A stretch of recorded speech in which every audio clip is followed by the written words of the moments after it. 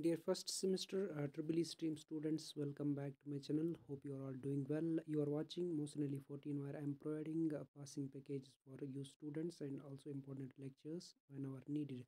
So today I am with the passing package of your subject Applied Physics. Subject code is BPHYE102 or 202. So probably you are in the first semester right now. If you are the new batch students, so this video is for you. So make sure you will not skip it. I will discuss the super important questions, or I can say the passing package for your examination. You can easily pass the physics subject by this much portion.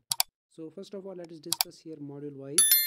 From module first, you have what is a wave function, setup, time independent Schrodinger wave equation for a quantum free particle in one dimension, and mention the same in three dimensions. This is the super important question. Most of the times VT is asking this question respect of the schemes from 2018 scheme. This question is repetitive, okay, so you should not leave it. Next we have explain de Broglie hypothesis, arrive at the expression for de Broglie wavelength, or you can say de Broglie, right? So this is the name, no need to worry about the pronunciation. It is de Broglie, sometimes de Broglie hypothesis. Next we have here the numerical, calculate the energy in first two energy states for an electron in one dimensional infinite potential well of width 1 nanometer.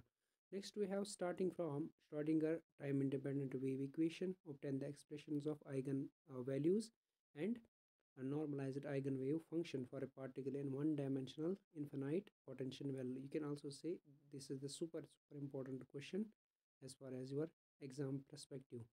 Next we have again another important question, that is your Heisenberg's uncertainty principle. That is state and explain Heisenberg's uncertainty principle.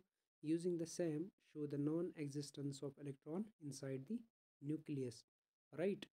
So next we have here the numerical again. An electron and a photon each have same de Broglie wavelength of 10 angstrom. Find the kinetic energy of electron and energy of photon. So let me tell you one thing over here. It is possible to pass the physics subject only by theoretical portion, but if you want to score also, you can go through the numerical part, which are very simpler ones. Also I have solved some numericals. You can go through my playlist where you will find these answers of these numericals over there. Next, similarly we have here a particle of mass 0.5 mega electron volt has kinetic energy 100 electron volt, right? So find its de Broglie wavelength, where c is the velocity of light. You are seeing here 0.5 mega electron volt divided by c. C is nothing but velocity of light. Next we have explained probability density and normalization, give the physical significance of a wave function.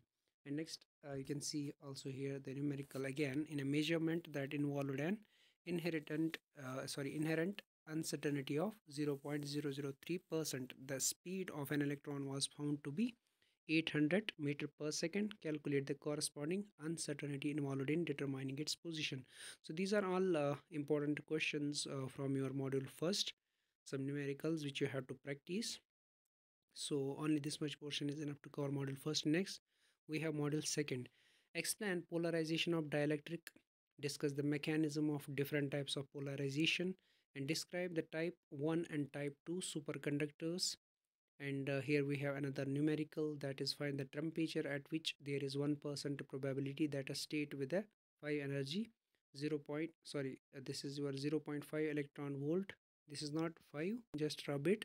So 5 is not here. This is simply with an energy 0.5 electron volt. So next we have mentioned any two assumption of quantum free electron theory. This is super important question. Discuss the probability of occupation of various energy states by electron on temperature on the basis of Fermi factor, and explain the construction and working of maglev vehicles. Define superconductivity and critical temperature. Explain briefly sequid and mention its any three applications. Next, seventh question, we have mentioned the expression for internal field for one-dimensional array of atoms in case of solid dielectrics, and derive the Clausius-Mosity equation. Evaluate the probability of an electron occupying an energy level 0.02 electron volt above the Fermi level at 400 K. Again, it is 4. It is not 4 over here. Okay, just mistake. So above the Fermi level at 400 Kelvin. Outline briefly the solid and liquid dielectrics with the one example. This is all about module second. Now we have here module third, Obtain an expression for energy density of radiation under thermal equilibrium condition in terms of Einstein coefficient. Again, it is super important question. Next, we have what is attenuation. Discuss different types of attenuation in optical fiber, and the ratio of population of upper to lower energy levels is 1.059 into 1030. Find the wavelength by spontaneous emission at 300 Kelvin. Define numerical aperture. Obtain an expression for numerical aperture in an optical fiber. Okay, so describe the principle, construction and working of carbon dioxide laser with energy level diagram.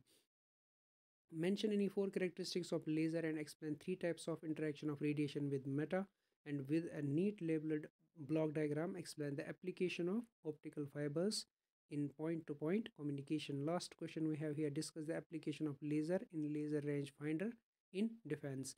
And let me tell you one thing over here, if you want to cover only 3 modules, so then definitely you should go through fully. You have to cover all the numerical portions and the important questions whatever I have mentioned in this video. Okay, if you are going through 3 modules fully, it is possible to pass the subject. So provided to the condition you are good in the numerical portion, then definitely you can go through 3 modules fully and taking two questions from other 2 modules. Okay, so it depends upon your preparation, but my suggestion to you people, just to go through all the modules by taking these important questions, you can easily score in physics subject over there. Next we have model 4, discuss about continuity equation, derive the expression for displacement current, and explain Faraday's law of electromagnetic induction, Ampere's law, and express SAM in the point form, and derive wave equation for electromagnetic waves in vacuum in terms of electric field using Maxwell's equation, and what are vector operator, and explain the concept of divergence, gradient and curl. Next we have write Maxwell's equation in vacuum, derive equation of electromagnetic waves using Maxwell's equation in free space, and state and derive Gauss divergence theorem, mention Stokes theorem in mathematical form. And last we have state and explain Gauss law in magnetism, Ampere's circuital law, and Biot-Savart's law.